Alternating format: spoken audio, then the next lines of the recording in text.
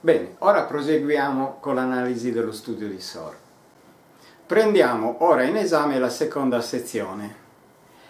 Essa è suddivisa in due periodi, sempre di 8 battute, abbastanza diversi dal punto di vista armonico. Un primo periodo, che ho scritto in grigio, in fondo rappresenta una fase statica, non particolarmente ricca di episodi, mentre la seconda rosa è assai differente. Come mai SOR scrive questa parte così, diciamo, d'attesa?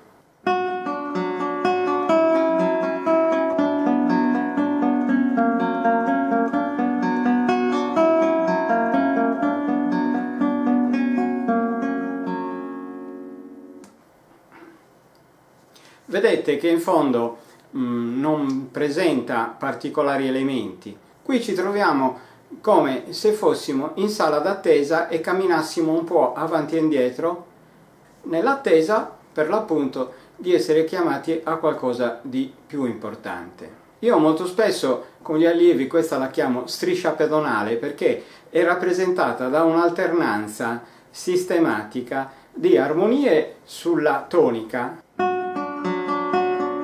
e poi armonie sulla dominante. E quindi questa continua alternanza mi fa pensare quasi a una striscia bianco-nero che non è particolarmente più interessante rispetto a una linea continua. Perché SOR qui utilizza questa fase di attesa e direi quasi banale, se vogliamo? Secondo me, talvolta i compositori ci vogliono preparare a una fase molto più interessante proprio facendoci ascoltare qualcosa di monotono. È un po' come il pittore che, per mettere in evidenza un piccolo castello e le sue bellezze, invece di disegnarlo fra tante colline altrettanto interessanti, lo mette a destra di una pianura, per esempio. Va da sé che, secondo il mio parere, l'esecutore non deve interpretare questo primo periodo con particolari escursioni dinamiche. Entriamo quindi in un clima armonico ben diverso, perché questo secondo periodo è caratterizzato da una progressione, piccole modulazioni e quindi un movimento armonico molto più interessante rispetto al periodo precedente.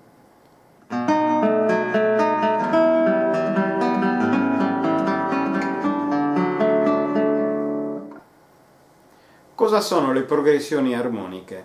È un particolare accorgimento compositivo che consiste nel prendere un modello e riproporlo con gli stessi intervalli, quindi praticamente con la stessa armonia, ma a partire da una nota inferiore o superiore.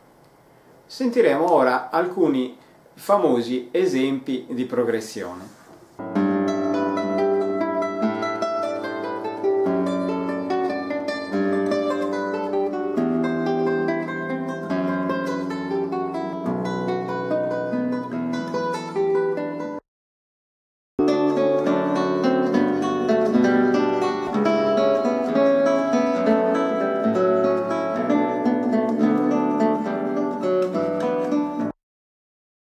Quelle che abbiamo ascoltato sono progressioni armoniche discendenti da Weiss e Bach. Ora ascolteremo una breve progressione armonica ascendente in uno studio di SOR.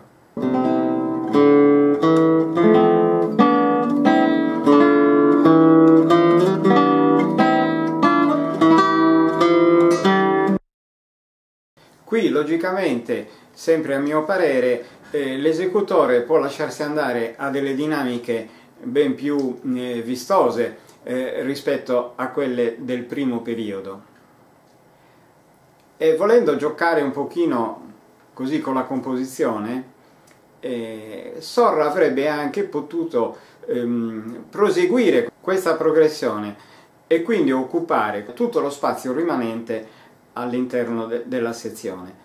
Sarebbe venuto fuori un passaggio di questo genere.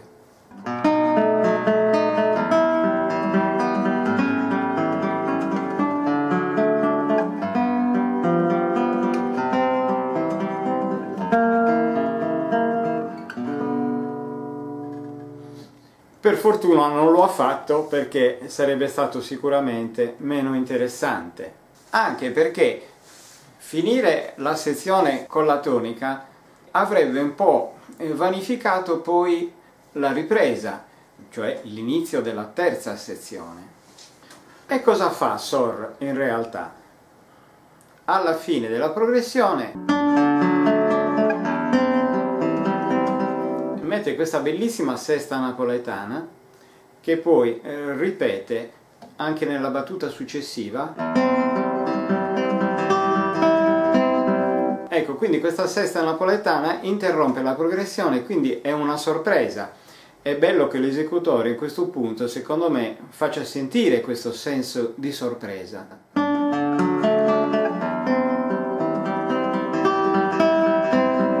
Poi il brano procede con un accordo di settima di quinta specie. È un accordo abbastanza, non voglio dire drammatico, però con una certa tensione. È un accordo particolare perché ha diverse proprietà.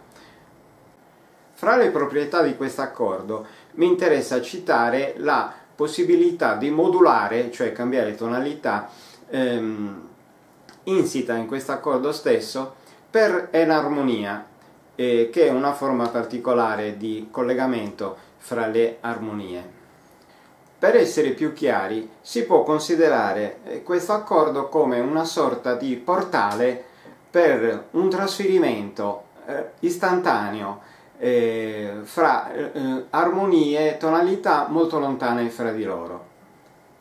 Se io considero questo accordo così come lo ha usato Sor in questo passaggio, cioè con le note rispettivamente Mi diesis, Re, Sol diesis e Si,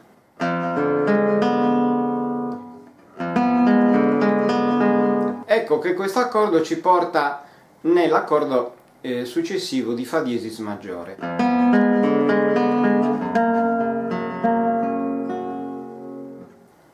Se invece considero questo accordo formato dalle note Fa, Re, Sol diesis e Si, che sono le stesse ma chiamate in modo diverso, ecco che l'accordo può risolvere in un'altra maniera.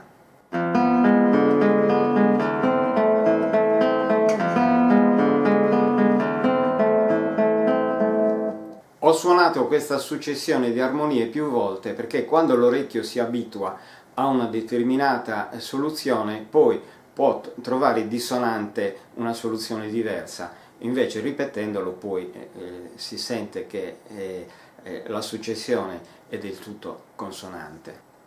Ancora un altro caso fra i numerosi che possiamo avere. Se io, considerando lo stesso accordo, nomino le note rispettivamente Fa, Re, La bemolle e Si, ecco che posso avere un approdo alla tonalità di Do minore.